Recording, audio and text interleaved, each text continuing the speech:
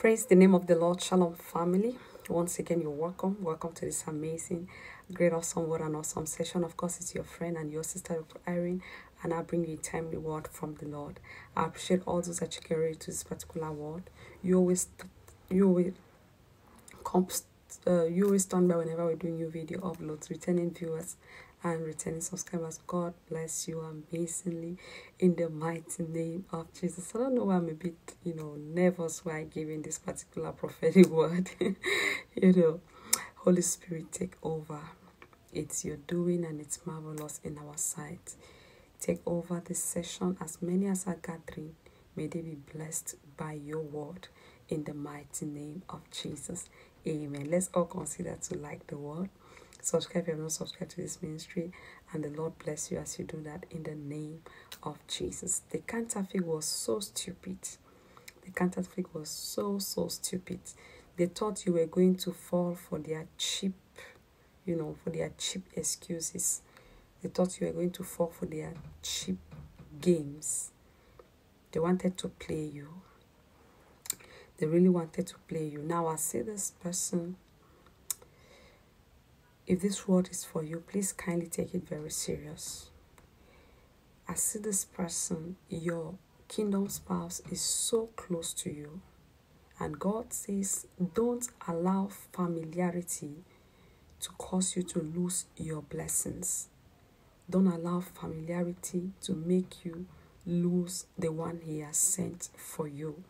You might have begun with this person on a casual base, but the Lord wants this relationship to turn into something else. Oh yes. There are some friends that God did not just send them into your life as friends. The Lord sent them for them to move from that friendship into marriage.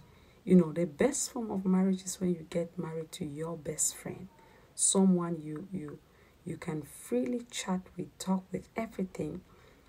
And yet you can still respect that person and you can still move with that person. And I see you, this person has been so close to you and they have been of so much help to you. They have been so much, into you, and you've been so much into them. But I see you, your thoughts are so clouded. I don't know why people always think like when it's time for them to get settled maritally, they have to pray, let God open their eyes to look at somebody that is so far off from them, far off from their imagination. Somebody's going to come from a very far place to come. And the Lord says, please, this is going to drag you away from His plan and His will for you. Your kingdom spouse is so close to you. It's someone you're relating with. It's someone you know. You know everything about them. Don't allow familiarity to take that woman away from you. Don't allow familiarity to take that man away from you. You might even be saying, she's just like a sister to me, or he's just like a brother to me. But the Lord sees beyond that. He sees an eternal purpose that is about to be fulfilled. Don't fall for the cheap, the cheap reason the counterfeit will give you. Don't. The counterfeit will pull your attention to other things, to other people, and then when you fall for it, they are going to go in and take that which, they are going to go in and snatch that which rightfully belongs to you. I see a lot of hands are ready to drag what belongs to you. Don't stay too long to take the right steps, please. Let your intentions be made known from the beginning. Let it be clear, so that at the end of the day, you will not lose your precious jewel that the Lord has laid into your hands. I know if this word is for you, it will resonate with your spirit. And the Lord says, take the right steps and take them immediately. Don't allow the counterfeit to play you games and to take what belongs to you. I see someone coming right behind you to take it away from you, to snatch it away from you. God says, be wise like a serpent, harmless like a dove. That friendship that you just keep saying and thinking is a friendship is beyond a friendship. It's something that is linked with God's eternal purposes. So search inside your heart and ask yourself, what do you feel for this person? And ask yourself, what's God's will for you? with regards to this person. And if it is the will of God, take the right step.